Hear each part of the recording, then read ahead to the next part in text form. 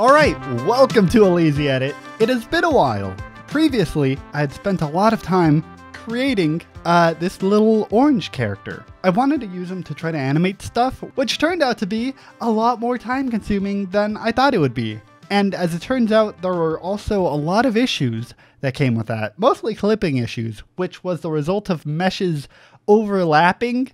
And that's kind of the result of me having the character on the bottom and having clothes on top, which turns out to be a really big problem. So what I had to do was cut my character into tiny little pieces, and if I made something like clothes, I would just swap out the version that didn't have clothes for the version that did. And then we can just delete all the parts that we can't see. So just a lot of the body, like the chest or the legs, are gone, because we don't need them. And here's how the character looks. It's a little bit weird just being in a void, so I thought I would add a little room to be in. But now, when we look at the room, we can tell that there's not a lot of shading going on, because so far it's done through an unlit shader, which is basically just the textures. So I think the next thing we should probably do is start working on shaders. Now, for the longest time, I've been working on Unity, but you can make shaders in practically anything. Here's me making a toon shader in Unreal Engine. All we're essentially doing is just grabbing the light source and then putting it through a filter that shrinks and creates contrast in the light before we just throw it back in and start adding our textures.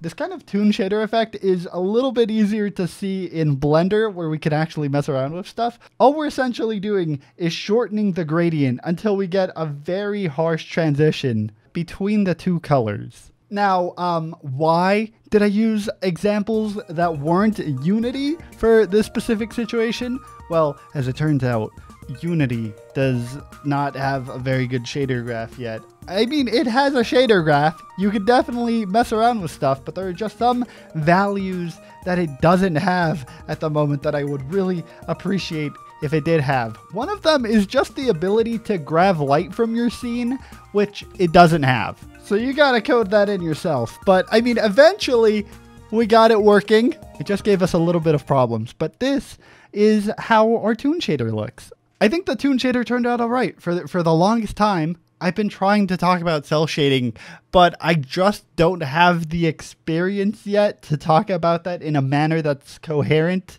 So we're just not going to dive into shaders that deeply. Maybe another time. For now, we have even bigger problems. Originally, this character was designed to move around with the keyboard and mouse, which turned out to be a pretty good test run, but I kinda got tired of it. It has some problems. I think one of the biggest problems is just that it's too rigid.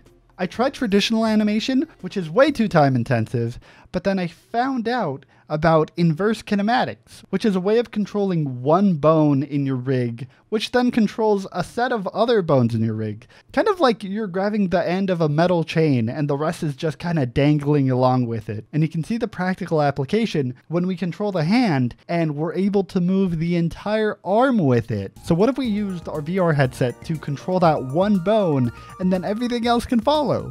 The problem is that my character is very small. About half my size. And so if I tried to do it right now, like the character's arms would reach up, trying to reach where I'm grabbing and look up where I would be looking. And I mean, for this, all I'm going to do is just shrink myself down to about half of my height in order to align myself with the character. And that works. Now all we have to do is parent that bone's position and rotation to the position and rotation of our headset and our controllers. And there it is. I think that instantly just adds a lot more character already. And look, I know I made it look kind of easy, I think, but there were a lot of bugs in the way. As it turns out, not being able to see the monitor that you are using to sort of fix all the problems that you're having while also having a headset on your face where you have all the problems that are occurring are not a good combination. And it probably didn't help that there are some very strange glitches that occurred with my headset. But in the end, it worked out. I added a little flooring and a chair. It's relatively empty at the moment, but here's a little test of all the stuff working. It sure is empty though. I don't have anything there yet. There's nothing set up.